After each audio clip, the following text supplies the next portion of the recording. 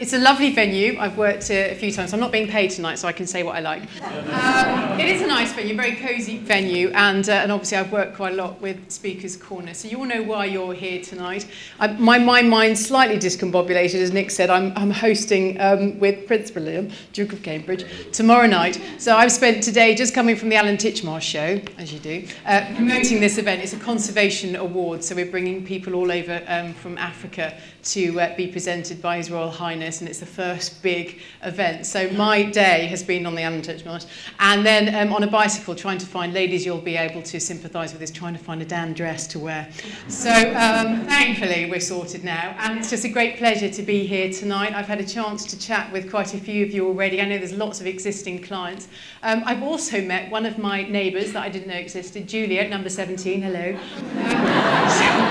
She's just started up her own company, so she's really keen to hear what you guys have to say, and it's for mums especially, I think it's fair to say from our discussion, who want to work flexible hours but who are hugely bright and hugely engaged. So I think that sounds like a really good business to be getting into.